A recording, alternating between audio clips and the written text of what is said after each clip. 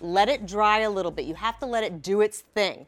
Then I'm going to continue working down her head. I'm going to take another section and I'm just going to lift this over. Now for her hair is so long that I don't need it, but if you needed a clip, you could kind of put one in there.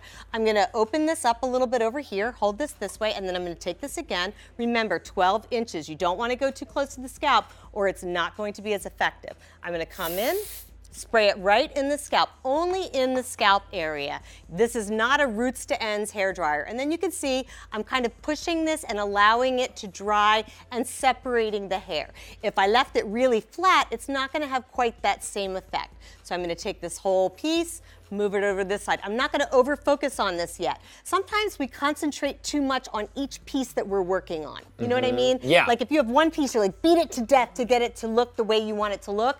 Don't do that. Well, it's like a spring, right? Because then once you like completely undo the spring, it doesn't have its balance. That's right. And you don't want to over agonize. Am I doing it right? Am I doing it right? Do the whole thing first and then bring it together. So we're going to work on this side as well. I'm going to part this. I'm going to move it over. This is a great product too. Like let's say you've got a night before the wedding, a rehearsal dinner, and then you have a wedding the next day. So you do your hair for the rehearsal dinner, and it's the beautiful blow dry that Stephanie had, and then you wake up the next morning, and let's say she's gonna throw this up into an updo or something, put her hair up. You wanna make sure that you have enough grit in your hair, and this is kind of a great product. Though it can feel clean, it also gives you that little bit of like beachy feeling, you know? It gives it that little bit of grit that helps your hair stay and has more of that style hold. This is an awesome option for that. You're gonna let this all dry and then you're gonna be able to throw your hair up and have it stay really well. You're gonna be able to get more volume in it. If you're looking for a ponytail or something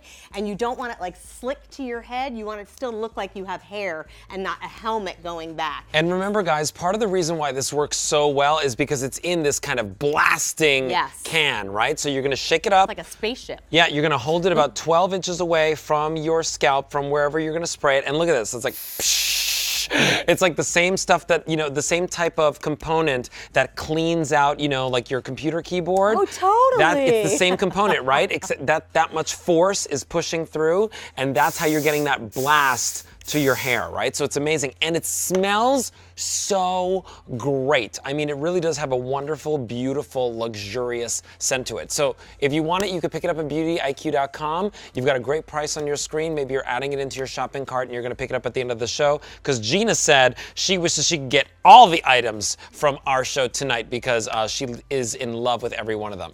All right, so let's take a look at Stephanie's before photo again, because, you know, when you've got really long, heavy, thick hair, it's hard to get the volume. Right there on the screen, that's Stephanie's hair with just a wash and an air dry. And now we're gonna take a look at her va-va-voom. Right? Wow.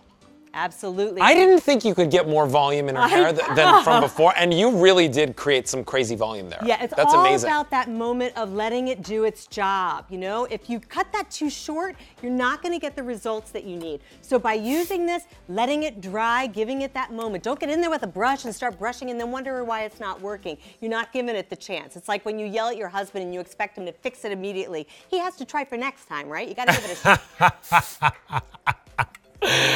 Remember, Stephanie in the chat just wrote, yeah, I love that can. It's like an air can. It's really amazing. Look at this, guys. It's like,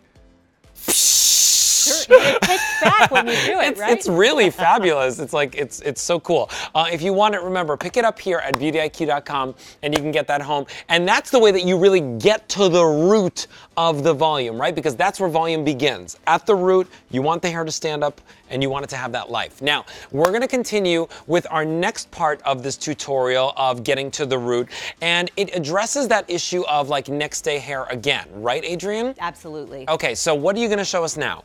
So Amy, let's just say she went out on the town and she went to a bar in 1980 when they still smoked in bars.